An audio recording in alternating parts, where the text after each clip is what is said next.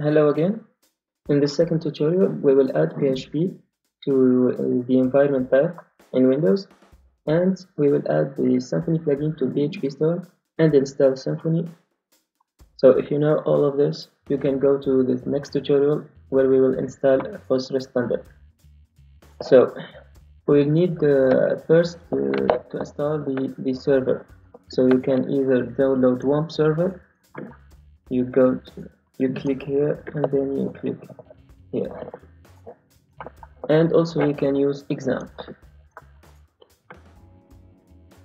So you choose which version you want, which PHP version will come with example, and you download it and you install it.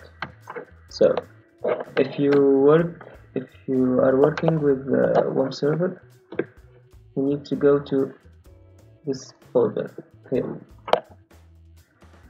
You need to put your project here in the www folder, and if you want to know which version you have with PHP, you go to the bin folder PHP, and you can see here the PHP versions that we have. If you are working with example, you need to go to example and the folder htdocs, and you put your folders there. Well, I don't have example, so that's it. So let's add PHP.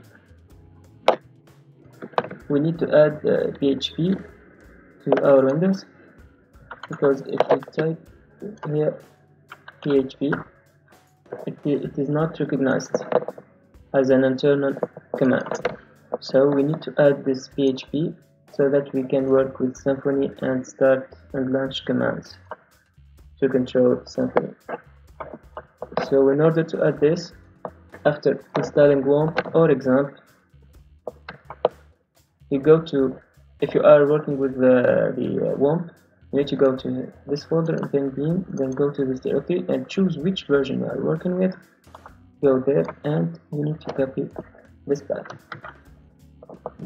If you are working with example, you go to example and then you go to the PHP folder. Here, you just copy this. So after that, you need to go to the edit the system environment variables, and then you go here and you choose this path.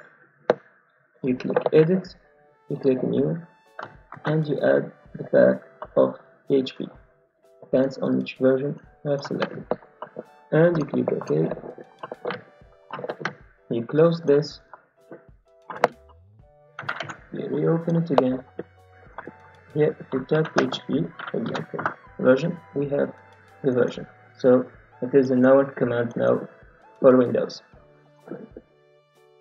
So we installed the server, we added PHP to our environment.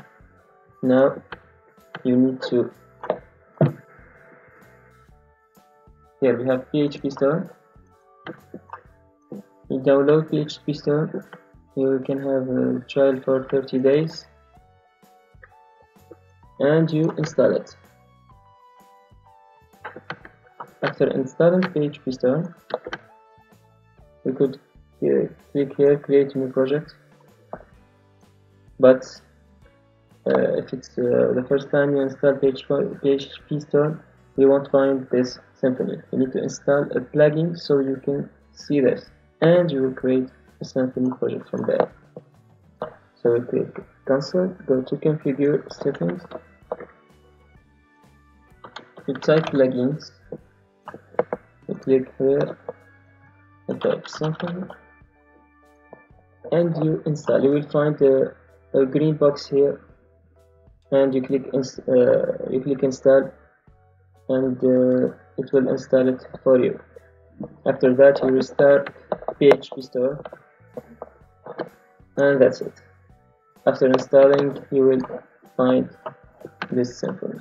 This is a Symfony plugin that will help you better develop Symfony, and also to install Symfony via phpStorm. So we need to set this to WOMP64 ww folder, and you can name your project here. I put JWT Symfony.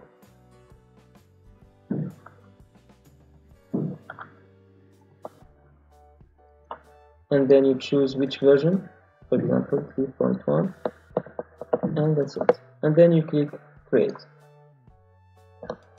It will download Symfony for you and install it. If you have an error here, if you are using WOMP server, you probably will have an error here. It says curve error. So I'm gonna put a link in the description below in the video. It's a YouTube video that shows how to resolve that problem. And after downloading Symfony and extracting the project, we will find the Symfony structure. And after a while, we will get our fresh project here. It's a Symfony 3.1 version. So that's it. We will work with this project. We will add our bundles in this project. In the next tutorial, we will install FOSRest and configure it, and how to use it, and create an API REST to return our entities. So that's it. See you in the next tutorial.